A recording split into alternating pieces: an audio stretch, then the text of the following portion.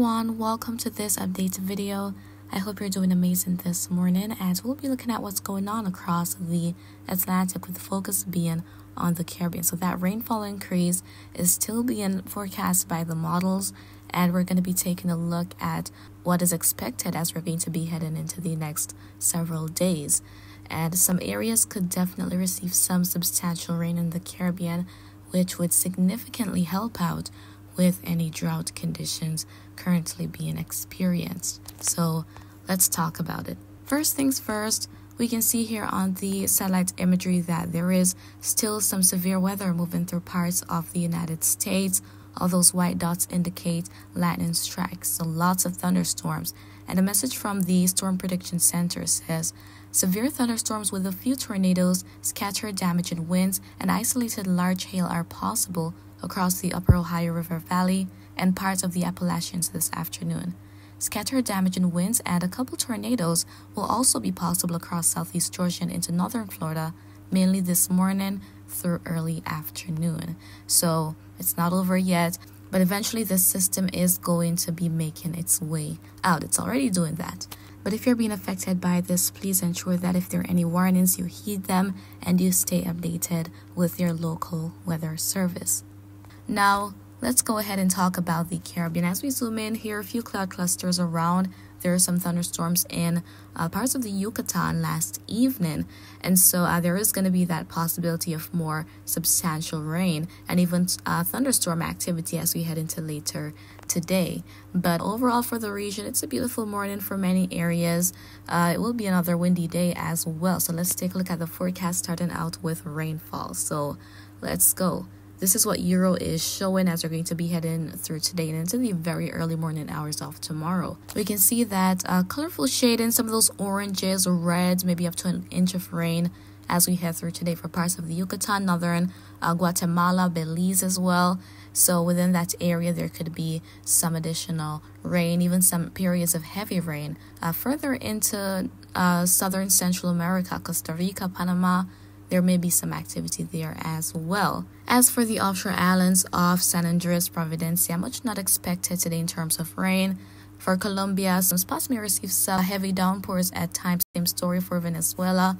To the Guyanas, there may be some substantial rain today. ABC Islands should be on the dry side, similar thing for Tobago, but there could be a few showers passing by, even in Trinidad as well.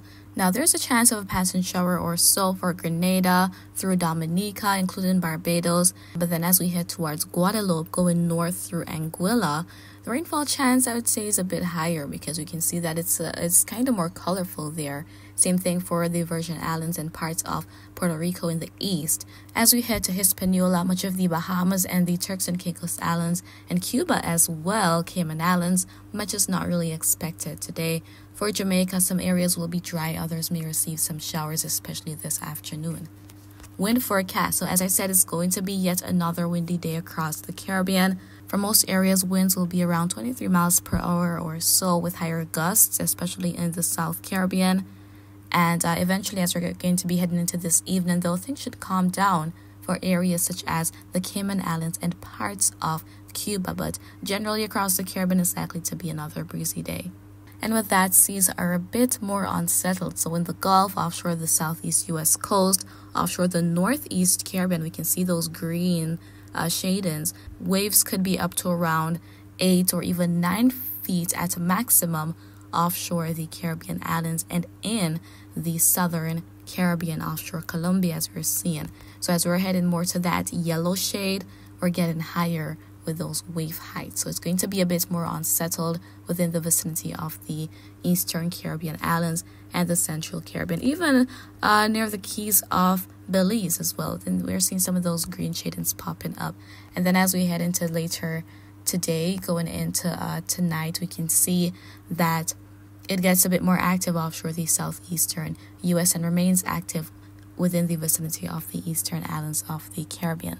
Now, as I mentioned earlier, that rainfall increase is expected. So as we're going to be heading into next week, models are pretty much consistent about that happening for the northeast Caribbean.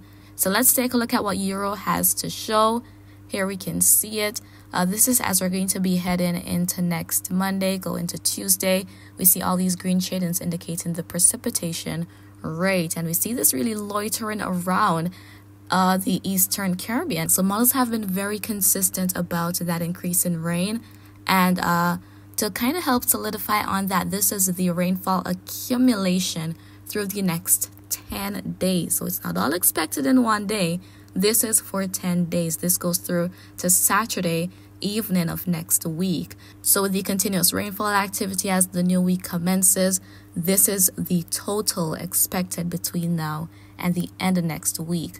So rainfall amounts in some areas could be as high as 3.5 going up to 4 inches in the Northeast Caribbean, near the Dominican Republic, Puerto Rico, the Virgin Islands, and I would even say near the northern Leeward Islands. So compared to other areas, we can see that it's very, very colorful, and the more colorful the map is, the higher the rainfall amounts. The next area we see very colorful, which is not so strange, is South America, the Guyanas, even into Brazil, although much of it is cut off, and into parts of Colombia as well. The continuous rain to be experienced between now and then, this is what the total is expected to be for the end of next week.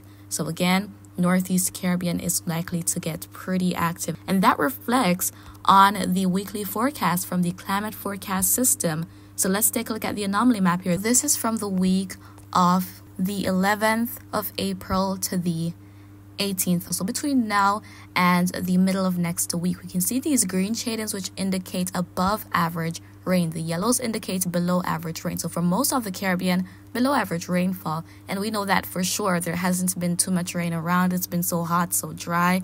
We definitely need it.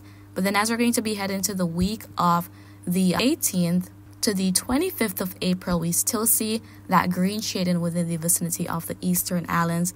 Eventually, though, as we're going to be heading into May, this is from May 9th to 16th, we can see more of the Caribbean within that green shading, and not just the green, but the darker shading of green. So we could definitely start to see rainfall kicking up for the region on a whole as we head into May, which is the start of the rainy season for many areas.